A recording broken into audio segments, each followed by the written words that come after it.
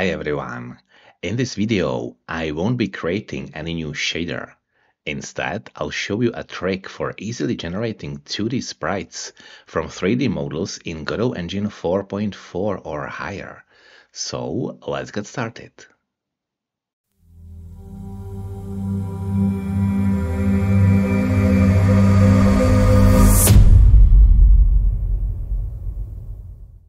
As I mentioned, you need to have Godot Engine version 4.4 or higher installed. That's because we'll be working with the Export Tool button tag, which was only added in this version of the Godot editor. So I have Godot 4.4 ready. Let's get to it. I've already successfully tested this technique in a new game I'm currently working on. However, I think it'll be better for the purposes of this video to start from scratch and create a new project. So I have an empty project here in front of me. First, we'll need a scene that will handle the actual generation, and that scene will be a simple sub-viewport.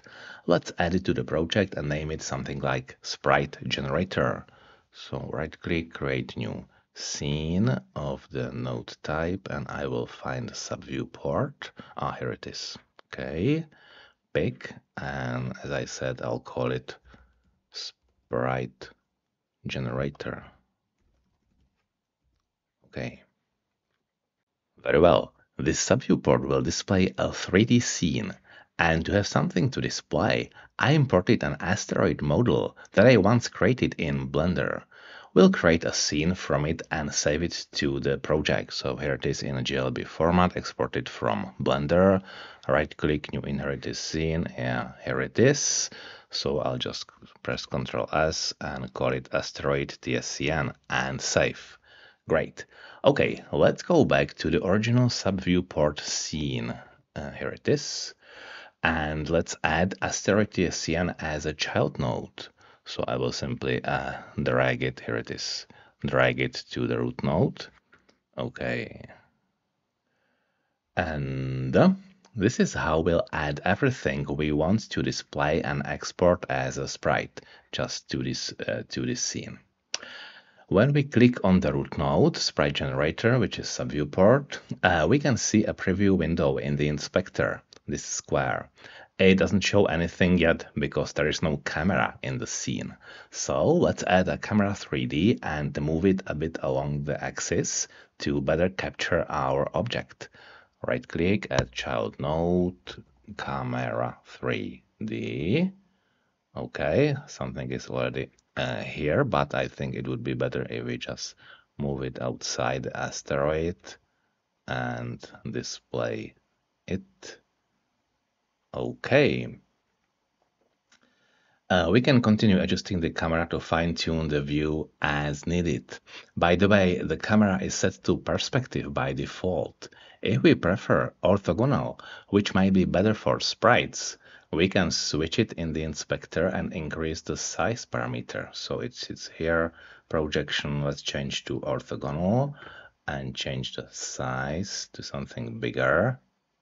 Yeah, and we can see our asteroid right here. Great. Let's click back to the root node sub-viewport. In the inspector, we can see that the scene is displayed with the default sunlight and environment, like this blue sky or the brown ground. This is due to these active toggles over there in the 3D editor. So we can change their parameters by clicking on these three vertical dots and modify the light color environment properties or add them to the scene and adjust later. But for now, I think it will be enough to set a transparent background for the sub-viewport, like this. Here, transparent BG, let's set it to on, and it is perfectly transparent, everything behind the asteroid. Okay, the last thing we want to set before we finally get to the generator is the image dimensions that we want to generate. To do this, we just need to change the size parameter of the sub-viewport, as the default values 512 by 512 might be a bit too large, so I'll set it to 128 and 128. Okay, let's save the scene, Control S.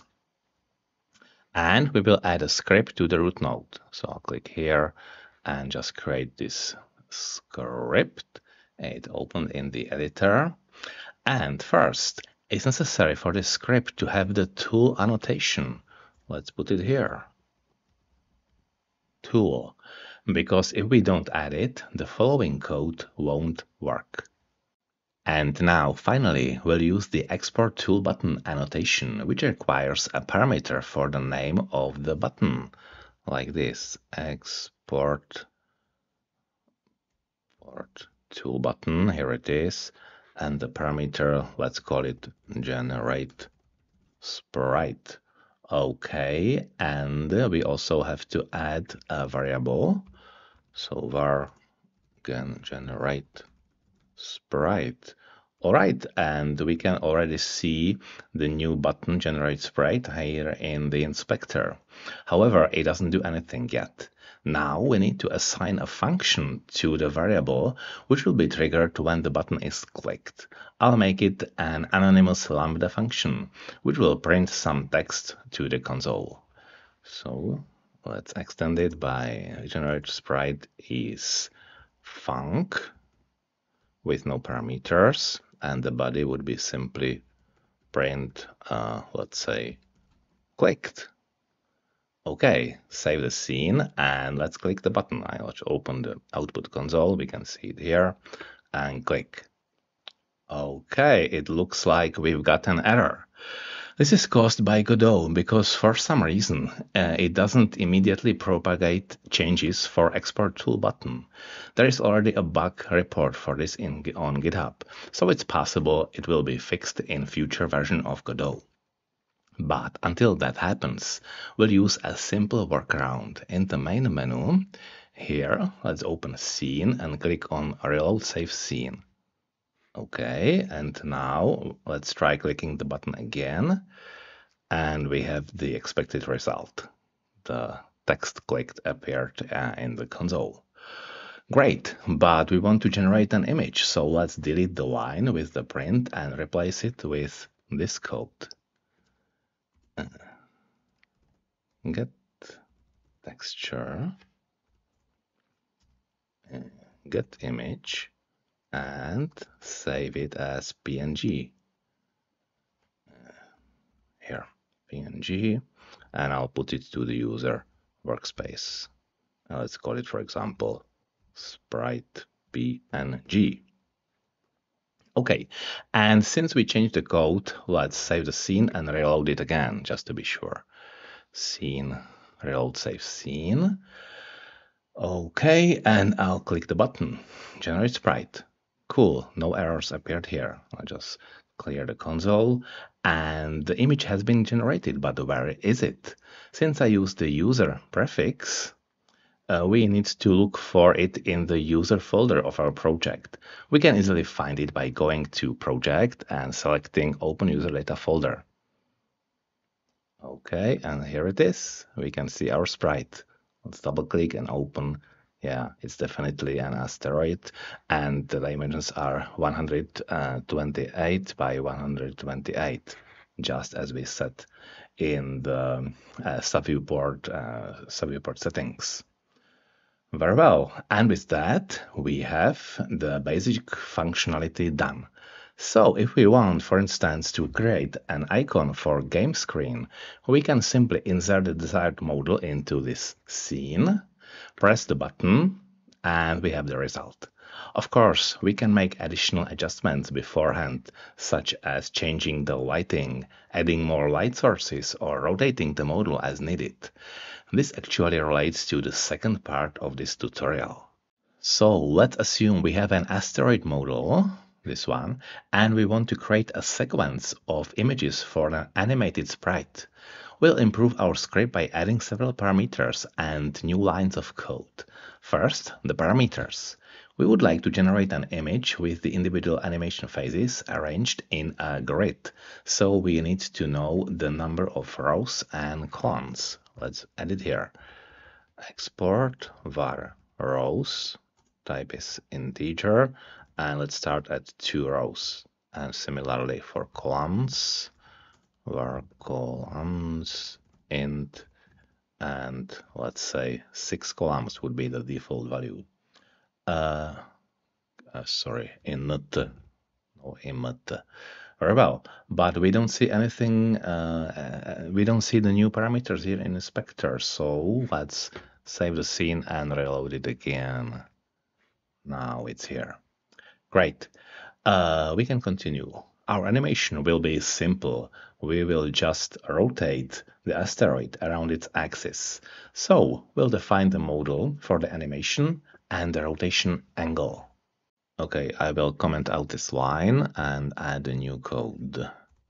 So as I said, we need a reference to the model, where model is, and I'll just drag the asteroid node right here, and var angle, let's start at 0, no rotation. Now we'll prepare the final image where we'll insert the individual animation phases. However, we need to know the dimensions of such an image, and we can easily calculate them using the size parameter of our subviewport. It will look like this. Let's call it result, and we will use the image class and the method createEmpty. And now we have to add width, height, and other parameters. So let's start with the width. It would be size.x, size of the subviewport, and multiplied by the number of columns. Similarly, the height is size y multiplied by rows. Okay. And now mip maps, I think we don't need them, so let's use false, because for the simple sprite, definitely it's not necessary to generate mip maps. But what about the third parameter, which is the image format? It must be the same as the format of the image obtained from the subviewport. Otherwise, the following code would throw an error from the blitrect method. We'll get to that. Fortunately, we can easily find out the right format, like this. Let's put it just to this separate line. Var format is get texture, get image, get format. Simple. And let's use it right here. Perfect. Now we'll generate the individual animation phases in a double loop and insert them into the final image at the correct positions. Let's continue with coding. So as I said, double loop, so for R in rows and for C in columns, let's do this. First, animation, so model, rotation, I think that it's the y-axis. Let's just make sure. Yeah, the green one is y. We are rotating around the y-axis. Okay, and this is the value of the angle, which starts at 0, but we will then change it. Okay, now we need the current image, the current screenshot of the subviewport, which is, as we know, var image is get texture, get image. Okay, and let's copy this image into our resulting image, which is, as I already mentioned, the function blitrect. Result blitrect, and we need the source image, which is our image. Then we need a rect2i source rectangle, and we just want to copy the whole subviewport. So the rectangle is simple. It's rect2i with parameters 0, 0, and size x, size y. And the final one is the target, is the destination. Simply a vector 2i, two-dimensional coordinates in the target image. So it would be vector 2i with parameters size x times c and size y times r. So it will just reflect the current row and column of the grid we are creating. Okay, what exactly is not? Sorry, size, something is there. Dot is missing here. Okay, perfect. And finally, let's not forget to increase the value of the angle. As we know, an angle of size 2 pi, also known as tau, makes a full circle, and we want to create all phases of the full circle rotation.